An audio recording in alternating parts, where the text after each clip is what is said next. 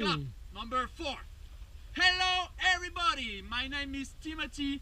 I come from France. I'm 31 years old, my first time in this beautiful country of Mongolia. I've been here for 1 month and I just realized one of my dreams since I'm very young. I want to come here and had horse riding in this beautiful country. I just made it during the winter. It was amazing. I recommend you all to come. What Mongolia has to change is that pollution. We are right now in Ulaanbaatar. It's so smoky I cannot breathe normally. I hope next time it's gonna improve. What I love about this country is that Gert. Every Mongol live in a Gert.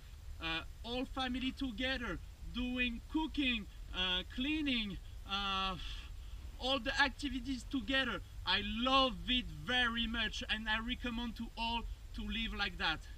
And I recommend also all to come to this country.